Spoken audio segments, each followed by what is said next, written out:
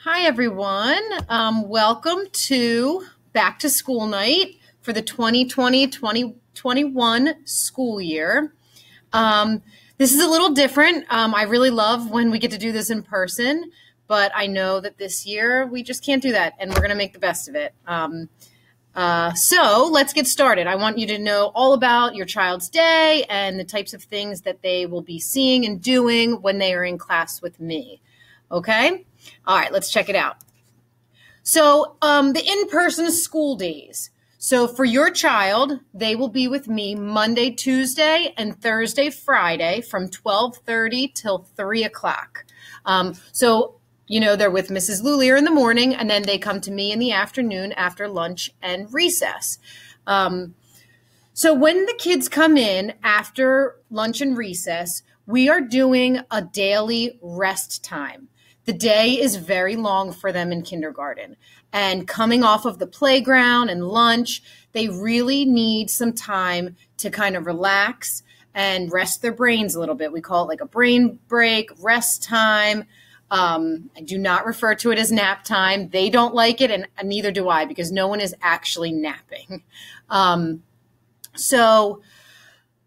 Usually I'll put something on the smart board, like a guided meditation. Sometimes we do yoga. Some days it might just be calming music and the lights off. Sometimes they'll ask me to watch like a Daniel Tiger, and we'll watch, some sort of a very slow and relaxing show. But we do that every day right after lunch and recess. Once the kids are finished with their rest time, then we move to our day plans. And you get a chance to see those day plans when they come home, but we always complete them before the work starts in here. It's a good way for us to kind of go over what happened in the morning, get them used to that communication and, recall for talking about what happened during their day. And then it's a great way for us to decide, what are they working for in my class? I have lots of toys that they can earn in here, and they love all the toys. But I like that they discuss what they want to work for before they start doing their jobs. Every day that comes home, I know you've seen that. I ask that you please talk about it with your child at home. It's just a great way for them to reflect on their day. And just recall what happened. What did I learn? What did I play with? Anything like that really helps just connect what they are doing at school and discussing it at home. I want them to know that there is a great connection between school and home. Once they're finished their day plans, we usually jump right into our jobs. They each have like an individual plan every day with jobs that they need to complete. And those jobs reflect their IEP goals, and they also incorporate extension activities from their kindergarten class. Sometimes I'll be front loading some of the material that they will see the following week in kindergarten. And sometimes the work that they're doing is just an extension on what they were doing in class. We have such great support, paraprofessional support in here, and it's a smaller group. So we can really slow down and do things at a pace where we can incorporate things from occupational therapy. We can incorporate things from speech and kind of really hone in on the skills that we need to work on in here.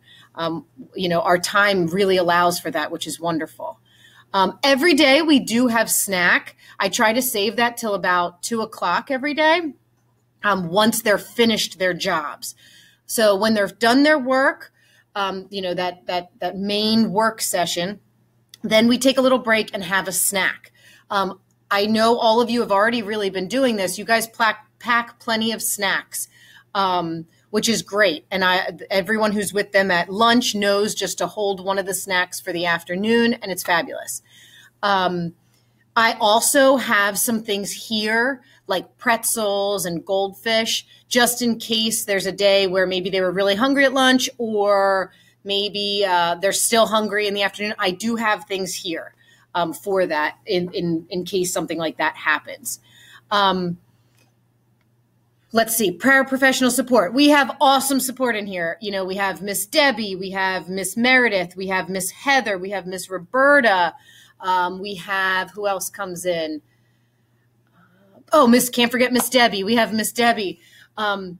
they kind of come in and out at certain points during our afternoon. And it really is nice to have everyone's support. For parent communication, on those days that we are in school in person, I ask that you send an email if there's something that that comes up or something that you want to talk about. Please send an email. I'll get that right away. If it's something that is a phone call, even if you just send me an email really quick and let me know, like, hey, give me a call, I'll get back to you as soon as I can the next time that I have a break in my day. If it's an absolute emergency, contact the office. The office will get a hold of me. Okay. And that's really it for our in-school in-person days. We have a lot of fun in here. I adore these kids. They are my school family, you know, and so far I love how involved all of you are with their in-person days. I think it's going to be a great year. Virtual Wednesday. So we've already had Virtual Wednesday, so you kind of have seen, you know, how it goes. Everything is on Google Classroom. Mrs. Lulier has her Google Classroom and Miss Elise, and, you know, they have their jobs that they will complete for the morning. And all of my things will be completed. You know, I think we have 11 o'clock to 11:30 are our meetings, but there will also be jobs that they have to do at home too. You do not have to have those jobs completed for our meeting unless it says so in their blue folder. So if it's something that needs to be done, you know, before the meeting starts, I will clip a little note on there that just says, please finish this before the meeting starts. There is time built into their day between the morning work and the afternoon work that they can complete their jobs for me. If you want to get it all done in the morning, that's fine. If it's one of those days and it can't get done, that's fine. Just please write me a note, send me an email, something. It's fine. If you cannot make a meeting and you know ahead of time, just send me a quick email just letting me know. We could see if maybe we could move around the time. But if I know ahead of time, then we can make that work. You'll work one-on-one with me during their time. At this point, we're only doing very short one-on-one meetings. I want to work up our stamina a little bit in the beginning. Let's start small and let's build on, try to be successful with a short meeting. And if we can, as the year goes on, we can start to make those times a little bit longer. But for right now, let's just keep those meetings short so that your child can feel successful during them and attend and focus and all of those things. On Wednesdays, I have time built into my schedule, you know, for parent communication. So if there is anything that you wanted to discuss or talk about, let me know before Wednesday, and I can set up a time to call you during the day on Wednesday. All right.